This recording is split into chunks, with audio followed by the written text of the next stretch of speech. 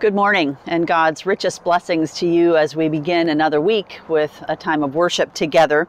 Let me share just a few announcements as we attune our hearts to God's presence. I want to welcome Reverend Ruth Fitzgerald as our guest preacher today. She is the area conference minister for the Grand West Association, which includes 28 churches and affiliated organizations. Reverend Ruth has been convening a weekly session of Grand West Association clergy. We connect by Zoom, we share ideas, we support each other, and through this pandemic, her work in guiding pastors has been very helpful to all of us, so we're thankful for her. And I'm thankful for her being with us today virtually with her message. We do have a golf outing on August 15th, Saturday, August 15th. If you haven't signed up for that yet, please do so. You can join as an individual or as a team of 4 or anything in between. The proceeds from that golf outing will benefit our church youth group. We have good news to share, and that is that the executive committee met this past week. We passed a phased reentry plan that gets us back into the building. And so our first worship service, if things remain as they are, because the plan is closely aligned, directly aligned with Governor Whitmer's Michigan Safe Start plan. And so assuming all stays as it is, we will invite you back into the building for worship on August 23rd. We will send information out through email and through land mail to let you know what that looks like. It will be a different kind of scenario, but we have worked toward this. We have safety measures in place, and we look forward to being able to be with each other in some form or another when that date comes. But be assured that we will stream our worship services so that our at-home audience, which we assume will continue to be large, will be able to follow along as well. So with glad hearts, let us turn our hearts and minds over to the presence of God in this time of worship.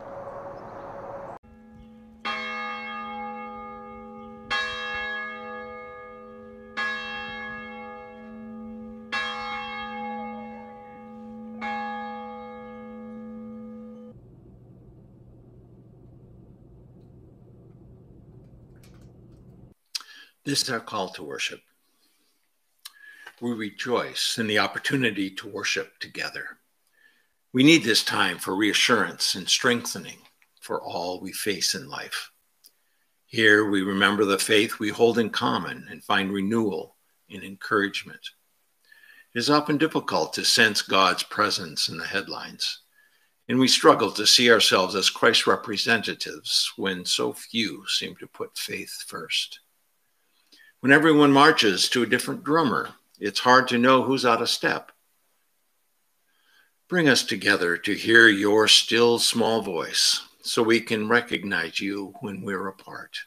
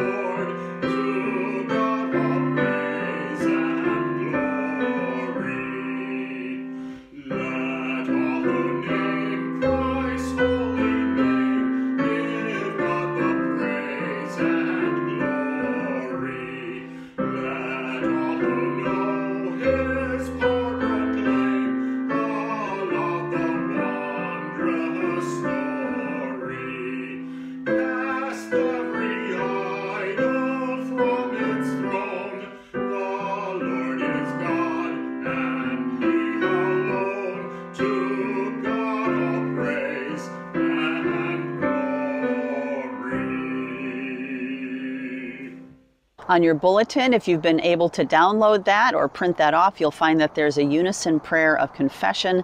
Let us offer that together now. Let us pray. O God, whom earthquake, wind, and fire cannot contain, we are often shaken by powerful forces on every hand that deny your sovereignty. Our doubts multiply and our faith wearies. We have great sorrow and anguish when we see things as they are with people and nations and try to imagine how they might be if your rule were recognized. It's so lonely out there with our faith shaken and no one to share it. So we deny you too. We ask for your forgiveness. Help us to our feet that we might try again. In Jesus' name we pray. Amen. Jesus exclaimed to his disciples, "O you of little faith, why do you doubt?" There are thousands who share your commitment and continue to renew their trust.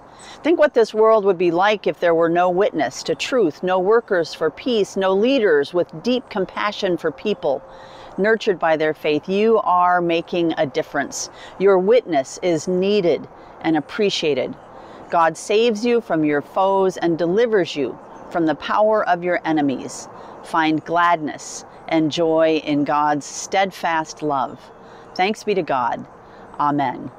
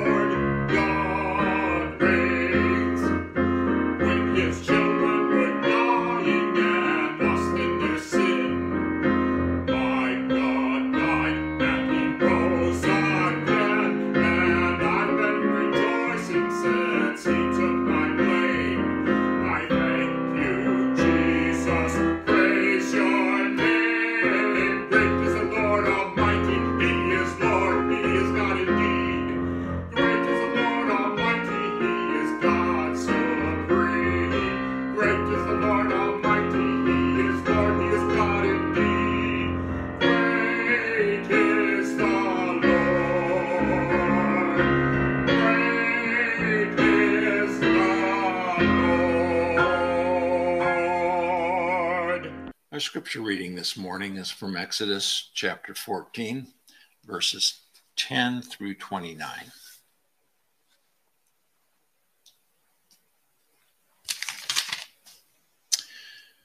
As Pharaoh approached, the Israelites looked up, and there were the Egyptians marching after them. They were terrified and cried out to the Lord. They said to Moses, "Was it because there were no graves in Egypt that you brought us to the desert to die? What have you done to us by bringing us out of Egypt? Didn't we say to you in Egypt, 'Leave us alone. Let us serve the Egyptians'? It would have been better for us to serve the Egyptians than to die in the desert." Moses answered the people, "Do not be afraid. Stand firm, and you will see the deliverance the Lord will bring you today. The Egyptians you see today, you will never see again. The Lord will fight for you. You need only to be still." Then the Lord said to Moses, "Why are you crying out to me? Tell the Israelites to move on. Raise your staff, stretch out your hand over the sea to divide the water so that the Israelites can go through the sea on dry ground. I will harden the hearts of the Egyptians so that they will go in after them, and I will gain glory through Pharaoh and all his army, through his chariots and his horsemen. The Egyptians will know that I am the Lord when I gain glory through Pharaoh, his chariots, and his horsemen." Then the angel of God, who had been traveling in front of Israel's armies, withdrew and went behind them. The pillar of cloud also moved from in front and stood behind them, coming between the armies of Egypt and Israel. Throughout the night, the cloud brought darkness to the one side and light to the other, so that neither went near the other all night long. Then Moses stretched out his hand over the sea, and all that night the Lord drove the sea back with a strong east wind and turned it into dry land. The waters were divided, and the Israelites went through the sea on dry ground with a wall of water on their right and on their left. The Egyptians pursued them, and all Pharaoh's horses and chariots and horsemen followed them into the sea. During the last watch of the night, the Lord looked down from the pillar of fire and cloud at the Egyptian army and threw it into confusion. He made the wheels of their chariots come off so that they had difficulty driving. And the Egyptians said, "Let's get away from the Israelites. The Lord is fighting for them against Egypt." Then the Lord said to Moses, "Stretch out your hand over the sea so that the waters may flow back over the Egyptians and their chariots and horsemen." Moses stretched out his hand over the sea, and at daybreak the sea went back to its place. The Egyptians were fleeing toward it, and the Lord swept them into the sea. The water flowed back and covered the chariots and horsemen, the entire army of Pharaoh that had followed the Israelites into the sea. Not one of them survived. But the Israelites went through the sea on dry ground with a wall of water on their right and on their left. This is the word of the Lord. Thanks be to God. Pray with me, please. May the words of my mouth and the meditations of our hearts be acceptable in your sight, O Lord, for you are our strength and our Redeemer. Amen. True confessions. I love Tom Hanks. I've been a fan since the days of Bosom Buddies, the television series he starred in alongside of Peter Scolari in the very early 1980s. Recently, a friend reminded me of Hanks's movie Castaway, and so I found it on Netflix and watched it last weekend. Hanks plays Chuck Nolan, a FedEx employee who is stranded on a tiny tropical island after a plane crash. He is resilient. He survives the storm on an inflatable raft. He attempts to paddle away from the island on that very same raft, and after failing in that attempt, he establishes a campsite and doggedly smashes coconuts and spears fish. When he discovers the body of one of his coworkers, he buries him, but not before taking his shoes and cutting the toes out for his own oversized feet. 4 years pass until Nolan makes careful plans again to paddle away from the island on a handmade raft with a sail made from a piece of a porta potty that washed up on the beach. Spoiler alert, he's ultimately rescued on an ocean-going freighter and whisked back to the US. There he discovers that his fiancée has married another man and that he was declared dead and even remembered in a memorial service complete with coffin. He was physically beleaguered and then once he was home safe, emotionally buffeted again. And yet at the end of the film, the viewer is left with the sense that he is still finding a store of personal strength to face the future with hope. He is resilient, self-reliant, strong, persistent. We are living in uncharted days. Today, we're 5 months into the most significant pandemic since the flu pandemic of 1918 and 1919. We didn't survive a plane crash, but our lives have been disrupted on so many levels. Some of those adjustments have been made abruptly.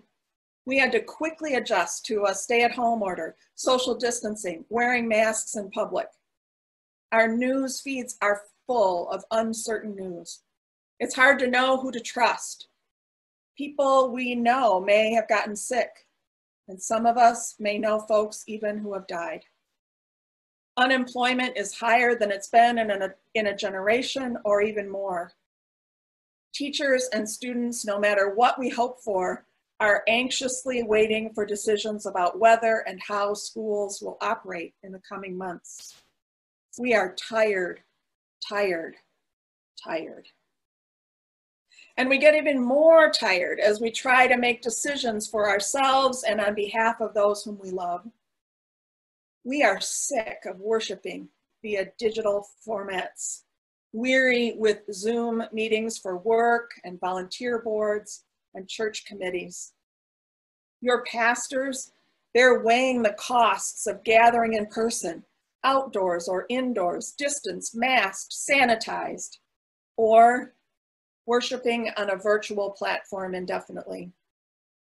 We might wonder whether we are being too cautious or cavalier with our backyard gatherings. We miss our families and our friends, and yet we worry when we do see them. Like Chuck Nolan, who crafted a companion from a volleyball he named Wilson, we too reach out to friends and colleagues. We make up scenarios in our heads for coping with the new situations of everyday life. We talk over with our friends those scenarios of how do we wait in line, socially distanced? Do we have our groceries delivered? Do we go for takeout? Do we go for outdoor eating out? We adapt our daily routines and we settle for what social interaction we can justify. But our human efforts leave us unsettled, struggling, pushing back, and yes, tired. That's human nature, isn't it? To yearn for what we know, to want to seek comfort in the comfortable, to get back to normal, even as we talk about a new normal. Some days we don't much care about being resilient. Recently, I learned of a study that proposes that children learn resilience through risk.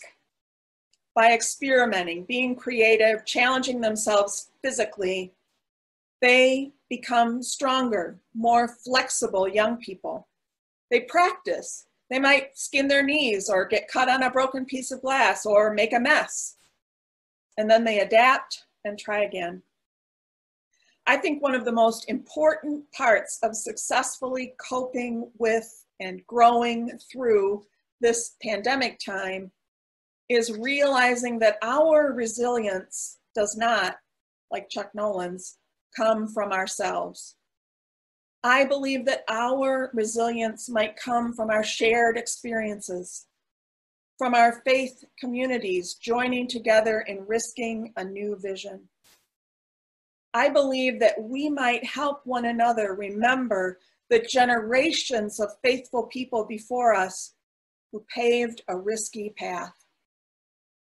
Old Testament scholar and professor Carol Bechtel, one of my favorites, offers this insight into the risky pathway the Israelites followed through the Red Sea.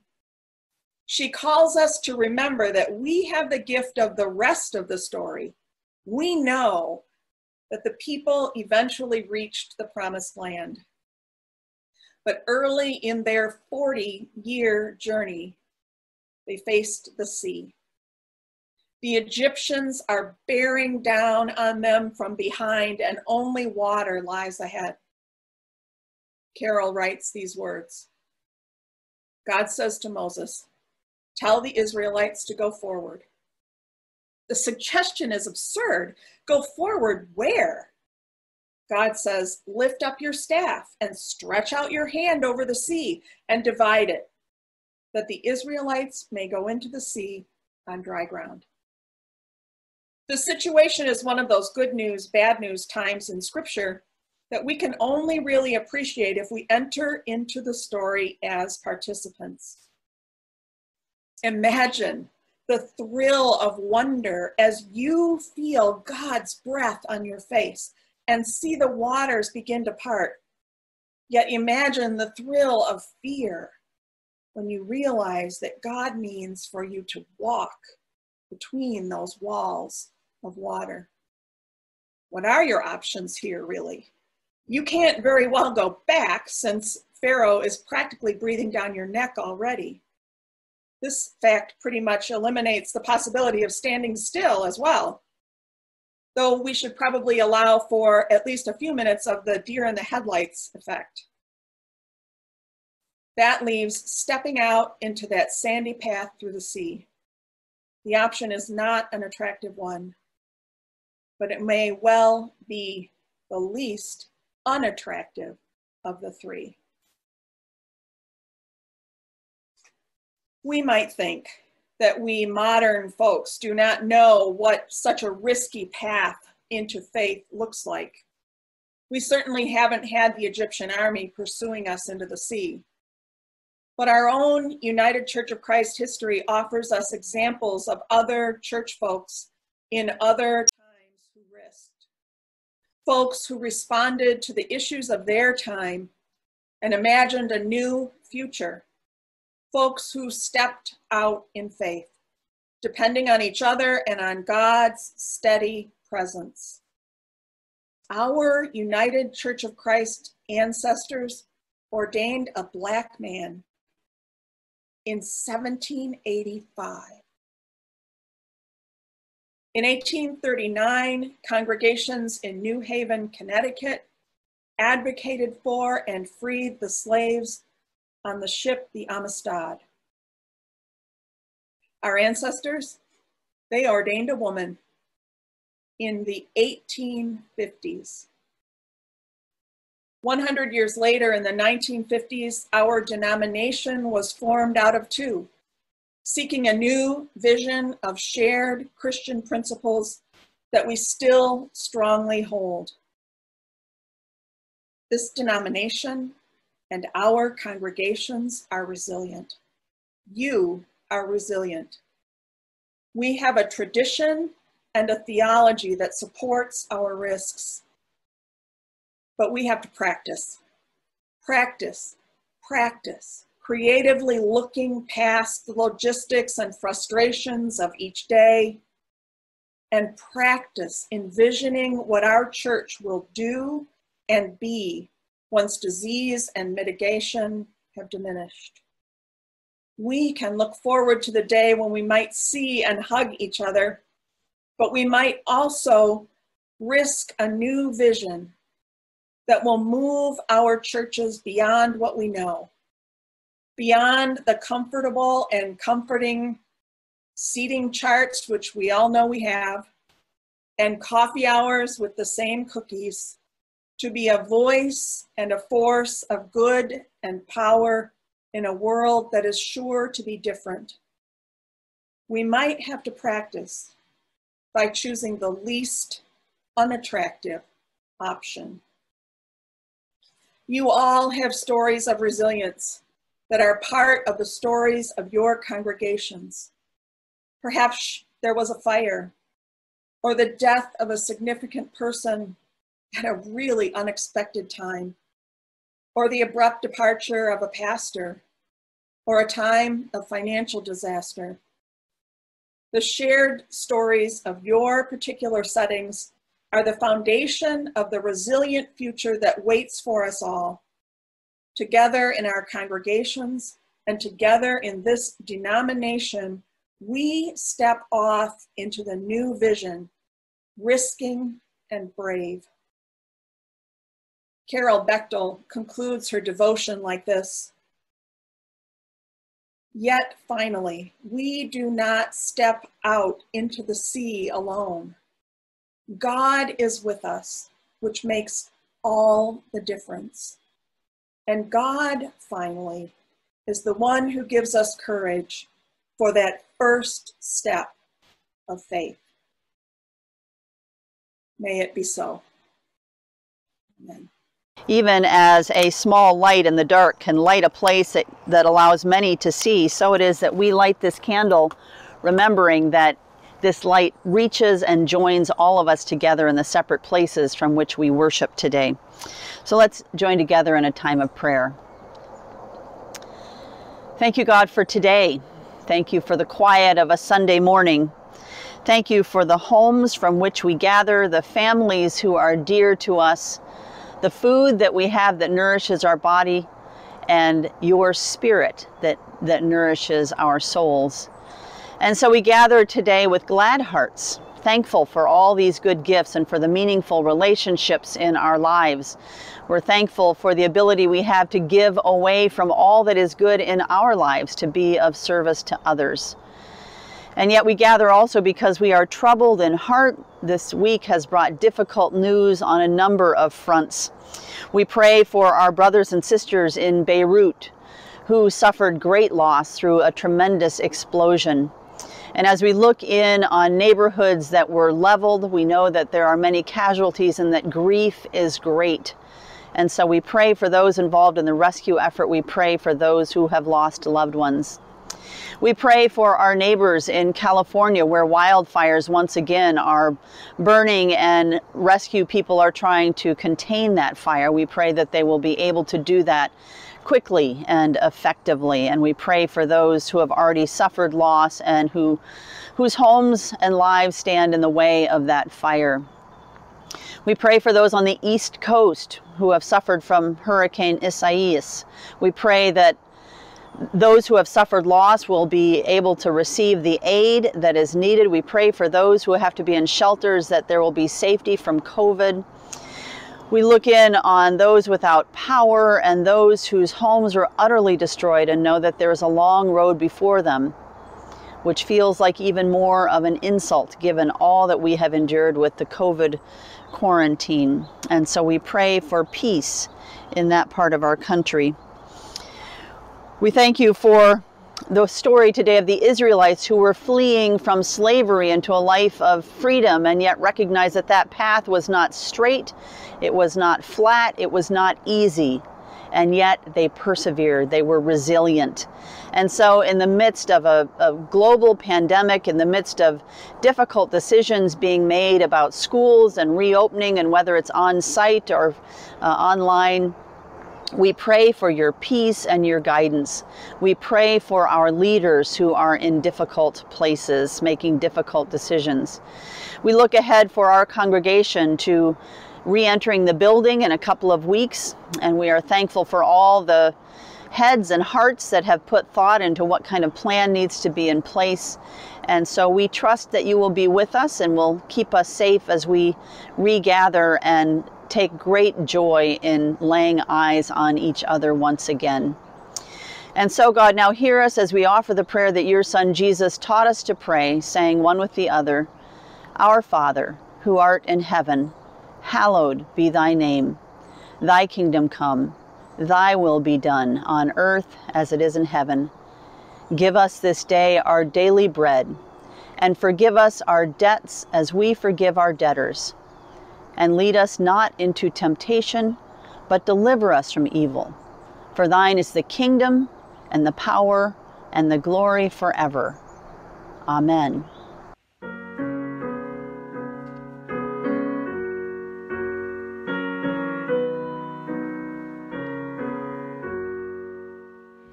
Jesus calls us o'er the tumult of our lives, while the restless sea, day by day, his sweet voice soundeth, saying, Christian, follow me. In our joys and in our sorrows, days of toil and hours of ease, till he calls in cares and pleasures, Christian, love me more than these. Jesus calls us by thy mercies, Savior, may we hear thy call. Give our hearts to thine obedience, serve and love thee best of all. And now, brothers and sisters, as we go into a new week, may the road rise up to meet you. May the wind be ever at your back. May the sun shine warm upon your face and the rains fall softly on your fields. Until we meet again, may the good Lord hold you in the palm of his hand, steady now, until the setting of the golden sun. Amen.